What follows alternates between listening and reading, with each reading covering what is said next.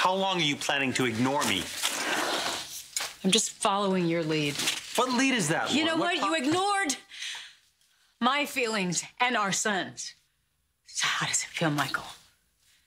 Having somebody that you love just act like you don't matter.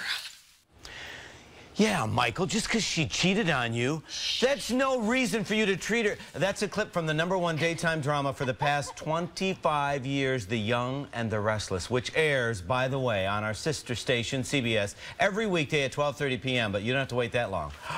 Here to talk about the show and an honor she's receiving today is the Emmy award-winning actress, Tracey Bregman. Oh, hi. Hi, this is so... I watch your show every day. You do? I do the noon show with Chris and Mary, and then I have to see what trouble your kid, boy, that son of yours. I know. He is a headache, and then that husband of yours, sometimes I love him, sometimes I hate him. I know, but that's the fun of it, right? And you, too, 41 years on the air. Why do you think people still love The Young and the Restless? Talking things because through. We're family. We come into everybody's life 5 days a week, when you're feeding the baby, when you're at work, when you are doing your life. And so we are family, and I think people are growing up with us. No matter how old you are, you're growing up with us. Now, correct me with if I'm wrong on any of my stats. You joined the show in 1983? I did. Playing these When I was a fetus. Now, were you, did you play different characters or just the same character? Lauren Fenmore. Weren't you also Lauren on Bold and the Beautiful? I was. So for about 3 years, I did both shows because there's the crossover. My character owns the department store, and there's Forrester Creations on the Bold and the Beautiful. So I was able to play the same character on the crossover. And then I went to Bold and Beautiful exclusively for 4 years, and then came back to Y&R.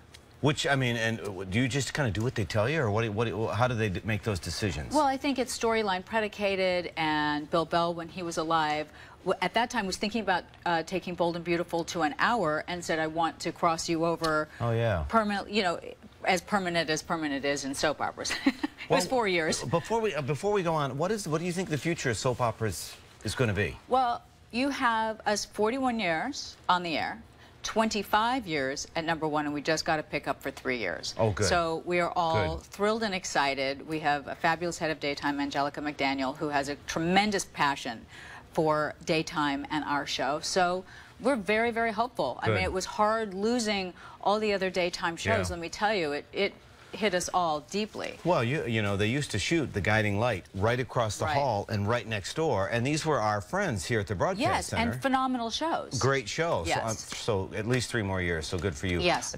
Tell us what you're doing in town today, though. I don't want, because I could talk forever about Young and the Restless, but I want to make sure we talk about your event, too. Well, today at noon at Pier 78, Gray Line Tours is dedicating a bus to me. You know, it's not every day you get a bus. Wow. So I'm one of Donald Trump, Joan Rivers, Rachel Ray, LL Cool J, Susan Lucci, so I'm the second one in daytime to get one.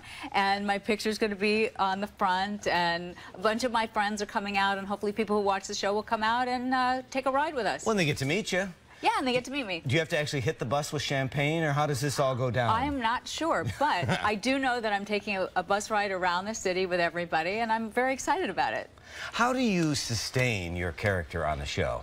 When do you get the script for what you're going to do that day? I get it about a week prior. But you have to be very careful, because if you have to read ahead, but you don't want to know too much because of what you're doing. You don't want what you know is coming up to influence what you're doing that day.